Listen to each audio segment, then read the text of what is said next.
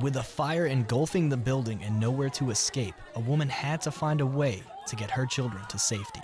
Remarkably, her miracle came in the form of a team of airmen from the 51st and 8th Fighter Wings and soldiers from the 35th ADA. I just kind of stopped because we saw smoke coming out of the building.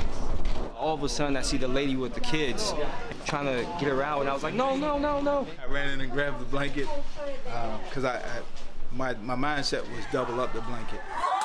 We were all cumbered right here. I just remember the smoke, the black smoke. You got the ashes on you.